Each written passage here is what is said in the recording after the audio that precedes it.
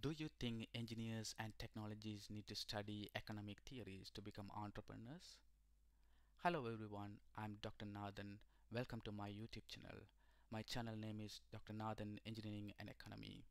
The primary objective of this channel is to provide the necessary skills and knowledge in the field of electrical engineering, renewable energy technology, and engineering economics.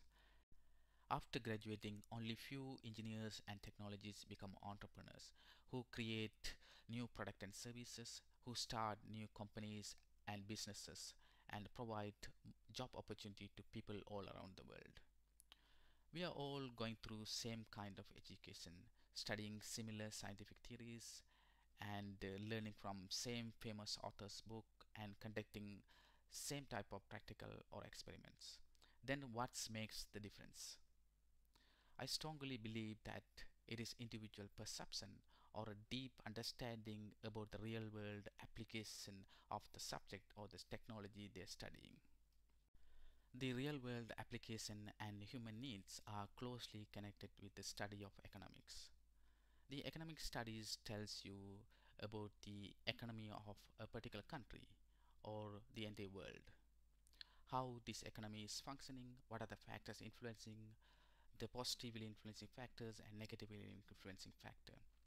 Now, you need to think that what kind of influence your product or service is going to make to the economy. In order to bring your innovative product or service to the economy, you need to know some basic economic theories. As an innovator or a startup company owner, your primary objective is to make profit. The secondary objective is to contribute to the society. In order to make profit, first and foremost thing that you need to know the cash flow of your company, and you need to know the investment you're going to make. There are some basic parameters we used in the engineering economics to make decisions, such as net present value, internal rate of return, and payback period. Now, why I am talking about all these economic factors or parameters? Let me share my real experience. Uh, I'm I was hired by some of investors to analyze the possibility of installing a 50 kilowatt solar panels in Sri Lanka. So I was very confident because I'm an electrical engineer. I know the design of solar panels. I know about the inverters. I know about the battery. I know about the combiner box and all the technical things going on around it. What are the losses? What are the efficiency factors? But from the investor point of view, they asked, what is the profit we can make? Because you had to think that solar panel installation project is 25 years project, because lifespan of all most of the solar panels are 25 years. It means that your revenue going to come even in the year of 25. I mean, after 25 years still you're getting revenue. So whatever you invest, that has to balance with the revenue generated by every year. Actually, it is every month. Even if you go deeper, it is every hour solar panel is going to produce some kilowatt hour of energy. That energy you're going to sell to the grid. So grid owned by some electric companies. That electric companies are regulated by governments.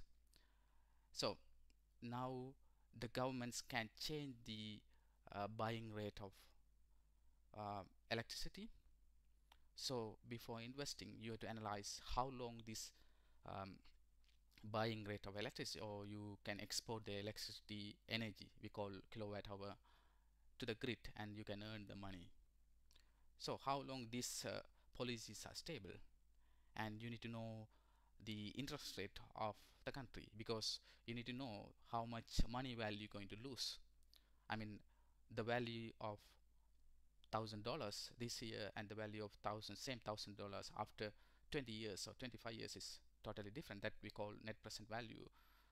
So when you deal with this kind of project like 20-25 years long project, there are a lot of economic factors you're going to consider. You're going to analyze all these economic factors, and you're going to give a report to the investors that this is the problems, this is the difficulties, this is how much you can make the profit. And some more things, in developed countries we have the tax credits, and you can reduce the tax because you're contributing to society by making more green energy. So all sort of things come into the study of economics. So as an electrical engineer, you might think that knowing the solar panels and configurations and parallel series um, designs and the um, material types, mono and polysilicon and thin film, so all sort of things are fundamentals. But you need to know a broad view of um, uh, you need to know from the investor's point of view, or you need to think that you're going to start a company with let's say $20,000, or in rupees like 10 million rupees. You're going to start a company, so what is your first thinking? So that's why I feel that engineering economics is important when you study the renewable energy technology, because when it comes to renewable energy technology, there are many decision makings come to part. Not only economics, even the environmental concerns are there. So all sort of things I'm going to explain you one by one in this uh, lecture series, and I will upload. I believe my way of teaching is um, always more appropriate. I mean, like I never write the equation and start my teaching. I believe that writing the equation and start explaining is not a good idea. It means that we need to explain the problem in a real world situation, in a broader view. If I want to teach about solar panels, I start the teaching by I'm going to invest $20,000. Can you guess the size of the panel? Can you find the size of the panel? Can you find the location of the panel installation? And so your thinking starts from that one single point, that what is the investment? Only you have one data, that is $20,000. Rest of all are variables. You are going to decide the location, you're going to decide the size of the panel, you're going to decide the material of the panel, you're going to decide every other parameters. All right. Um, Let me give an introduction about myself. I'm Dr. Saktivel Nathan, and people in Australia call me as Nathan. So uh, here in Australia, I am known as Dr. Nathan. I completed my first degree in Anna University in India in electrical and electronic engineering in 2010, and started working in Singapore in semiconductor manufacturing sector. About 4 years I worked there, and then I moved to Sri Lanka and started working as a university lecturer about 2 to 3 years. During the time, I completed my Master of Engineering Management at University of Paradena. Then I moved to Australia to pursue my PhD in electrical power system. So my PhD research basically focuses on reliability evaluation of standalone microgrids.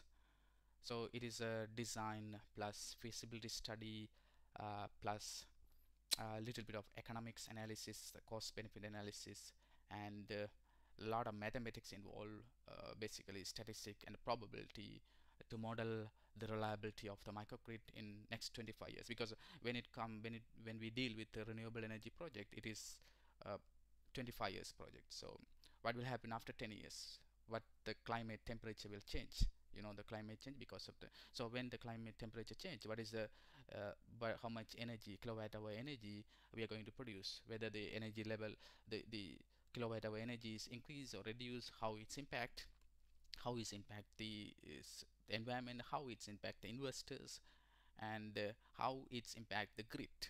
That is very important, like the balancing the grid or managing the grid, and a lot of management aspects, as well as a lot of technical concerns, how it's impact the voltage and frequency, um, Have you heard the duck curve about the solar PV? Because we are generating a lot of solar energy during the daytime, but we are not generating any solar energy during the nighttime.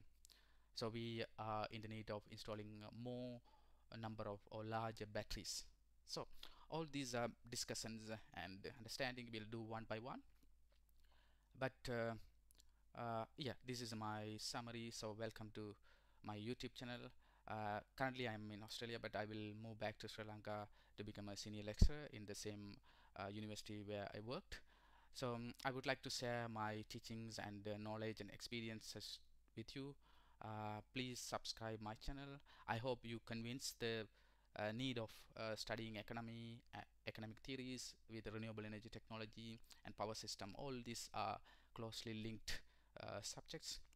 I hope you convinced about, or you understand, or you realize the different way of teaching style I have. So with that, uh, I'm leaving now. See you soon in the next video. Thank you very much. Please subscribe my channel and provide your support. Thank you.